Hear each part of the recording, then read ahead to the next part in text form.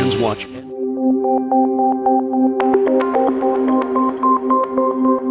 I know it is weird to not be excited about a Friday. How you holding up, everybody? I'm Dan Haggerty.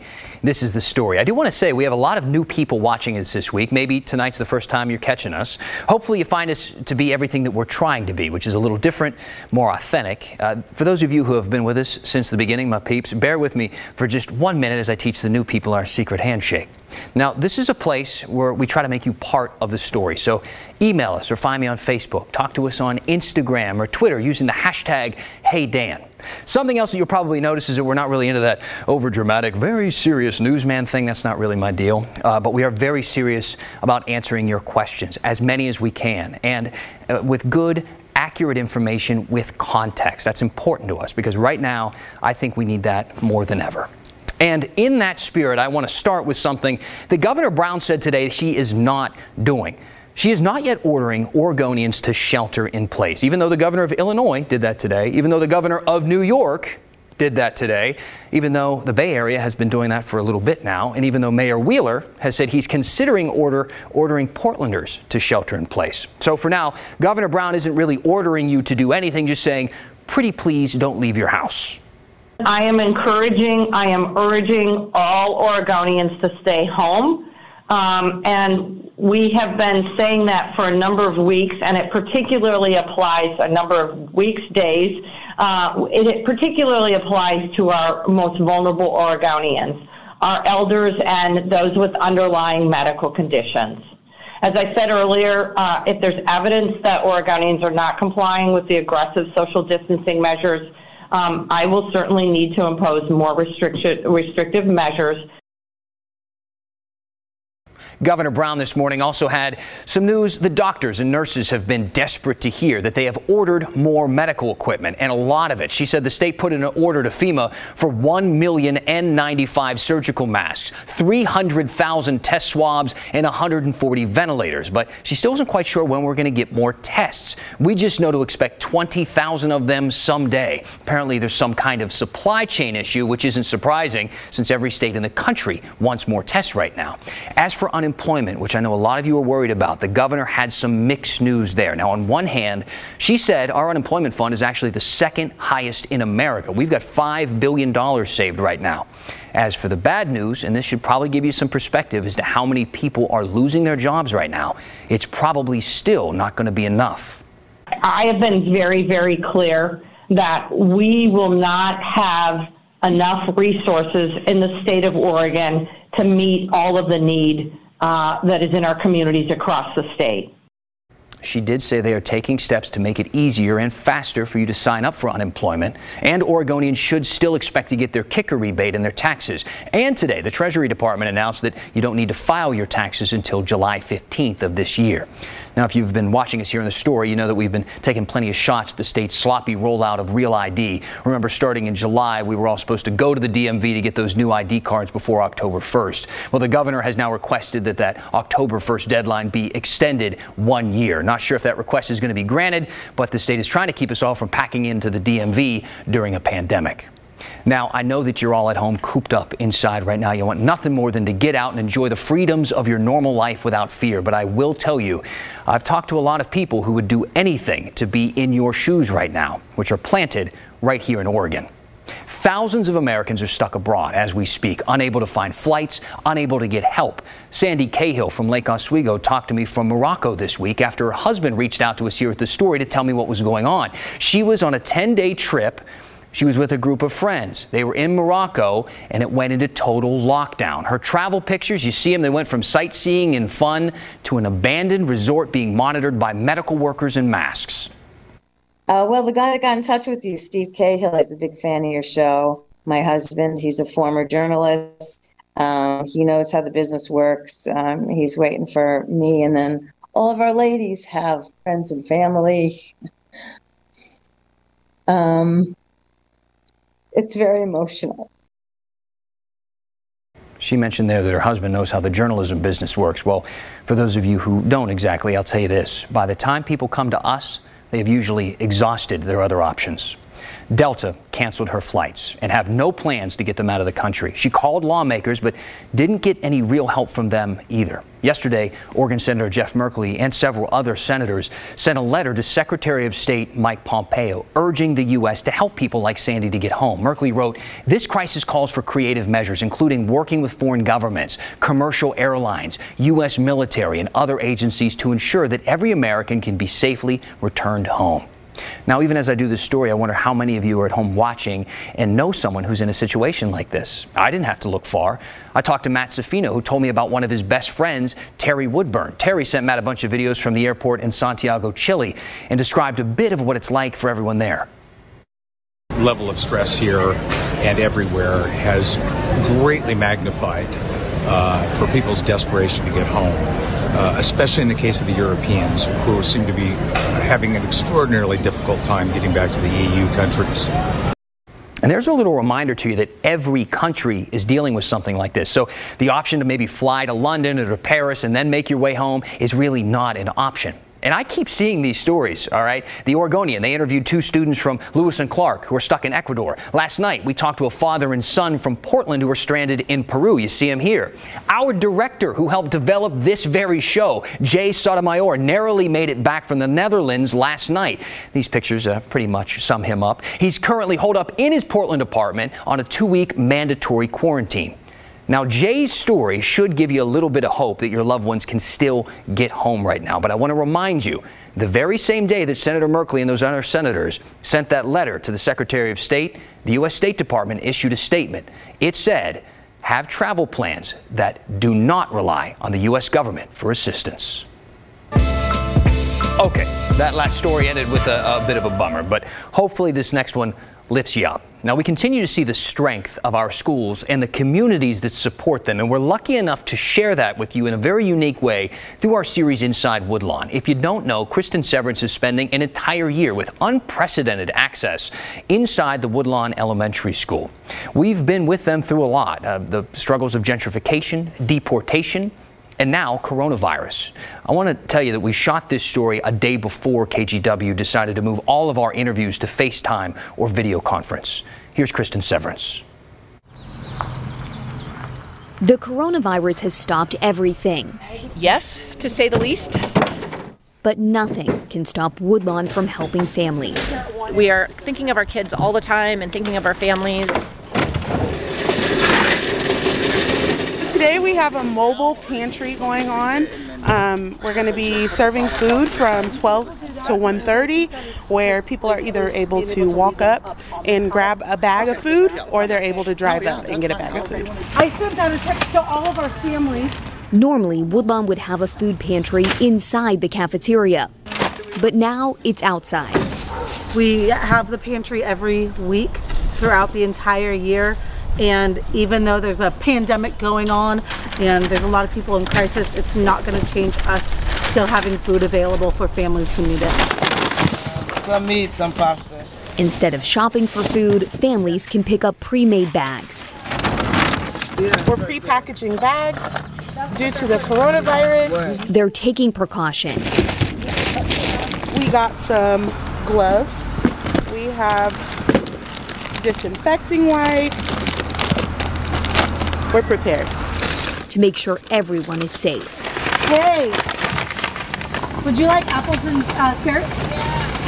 You're welcome. It's an all hands on deck. Principal Andrea Porter Lopez says she would never leave families without a way to feed kids. Do you guys want to take some food?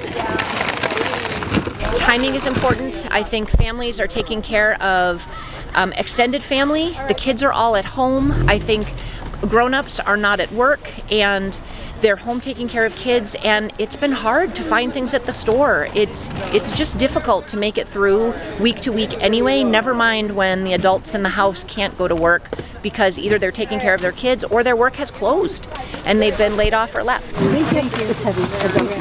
It means a lot when you're not working, so that you can be able to feed your families without being stressful, and having them out here taking their time to make sure that getting something to eat and appreciate it, you know. All right, you guys stay well, healthy, okay? All right, thank you. You know, this affects everybody in the community, and so it's just really a blessing for us and our families. Are you able to get one for a friend? I have a family that's not with my dad, and it's over at my other house.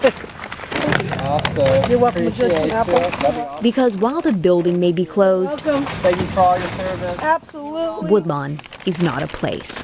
More people eating. It's a community, Yep. Grab a bag.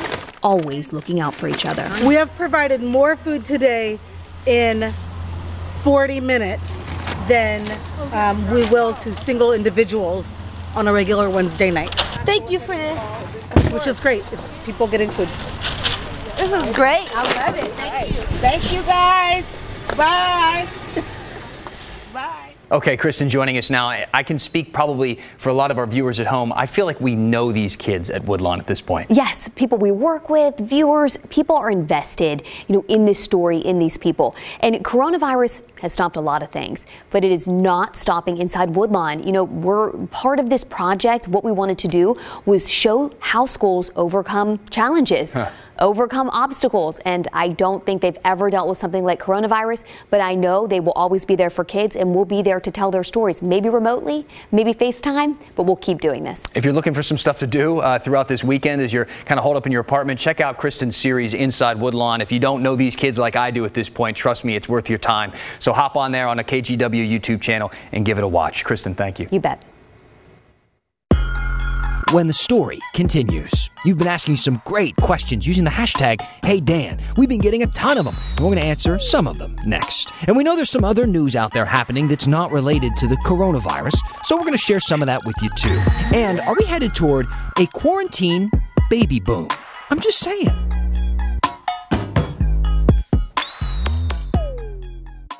Hey everybody, so some real talk right now from my home office, which is just my home now. I know many of you have been doing your part to participate in social distancing. That means staying home if you can, working from home if you can, and I know for a lot of you that's just not an option. But here's why it's so important to me. I'm thinking a lot about my parents and especially my dad right now.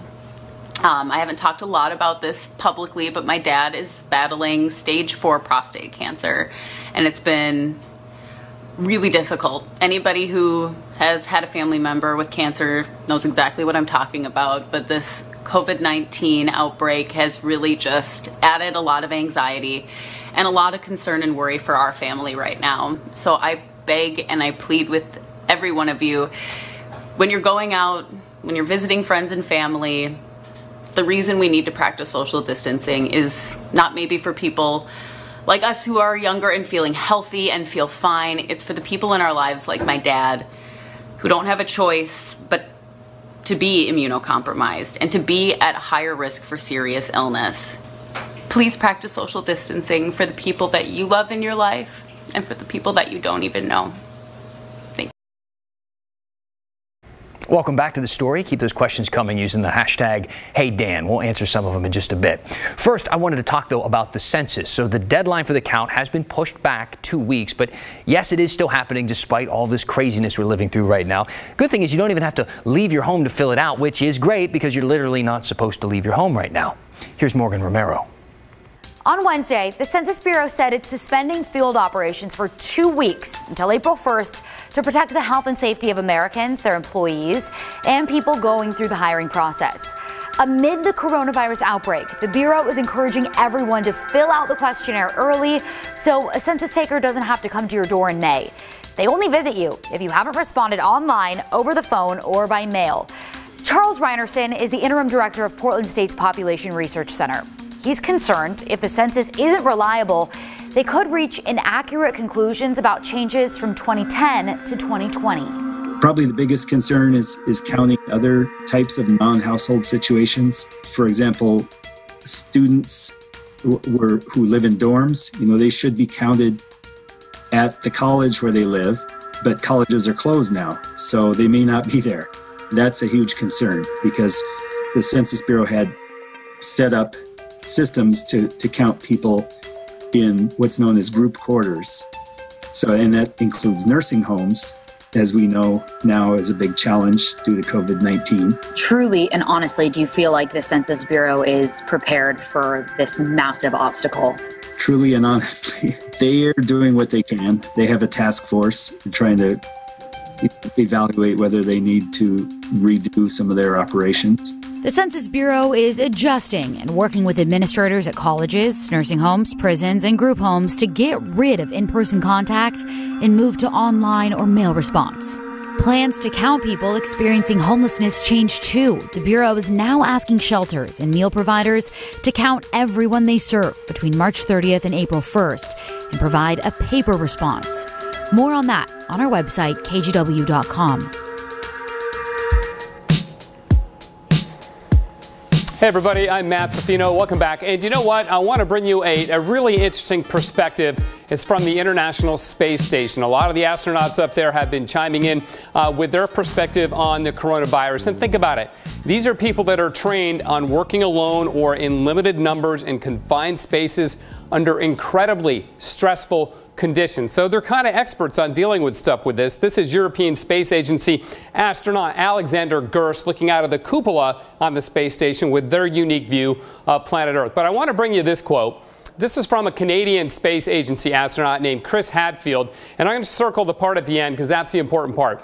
He says, the best antidote for fear is competence, knowing what to do. And I think he sums it up really, really well. That's what we need from the very top of our government, down to the state level, down to the local level, and down to the personal level. It's never been more important for all of us to do the right thing right now. It's important for you. It's important for your family, your neighborhood, your city, your country, and really for the world, as everybody and everywhere is being taxed for resources to combat the coronavirus. So again, a really great view and perspective from the astronauts on the International Space Station. We've got some more tweets for you from the ISS and the astronauts. Here's one from Christina Koch saying, hey, a year ago, launching into space reinforced me that the most important thing on Earth is people you love. So today, just keep that in mind. From Jessica Meir.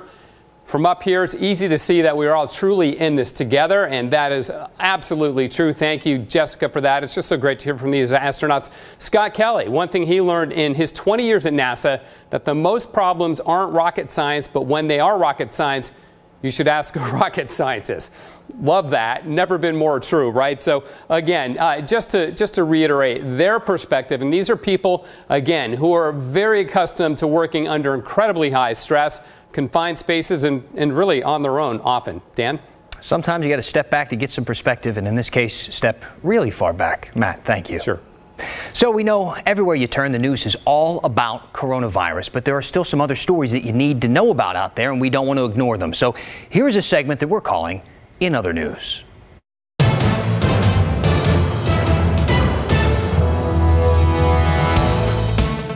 In other news, a woman who stole more than $10,000 in donations from the Portland Women's March will spend about 2 years in prison.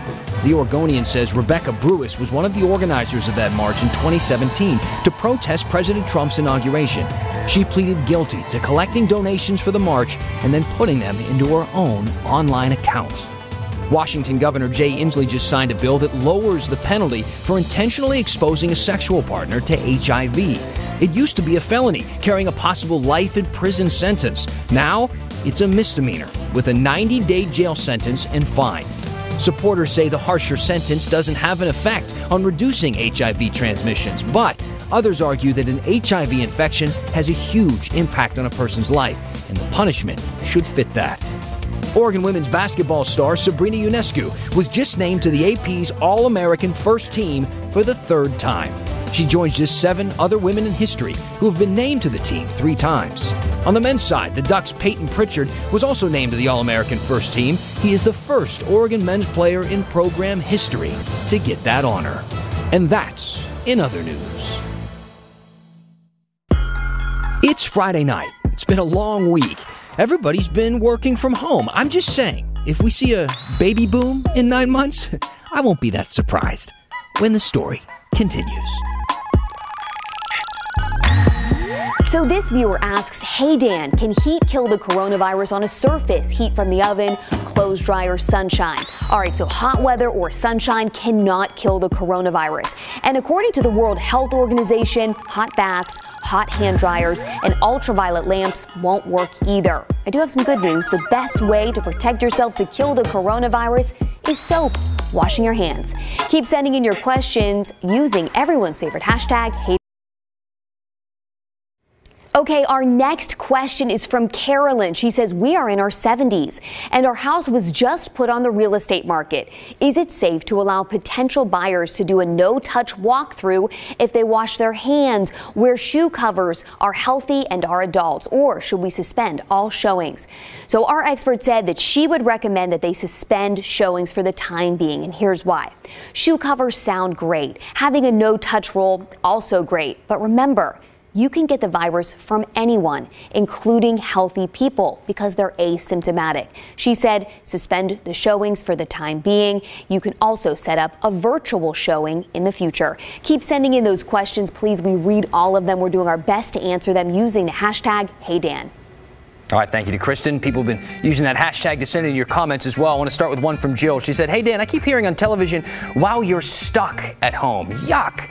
How about while you are at home, safe? You know what? I agree with you. That's pretty smart. It's all about how you use your words, and perspective matters. I agree with her. Tracy writing in and saying, hey, Dan, a special shout out to truck drivers. How about that? Tracy, I think you're right.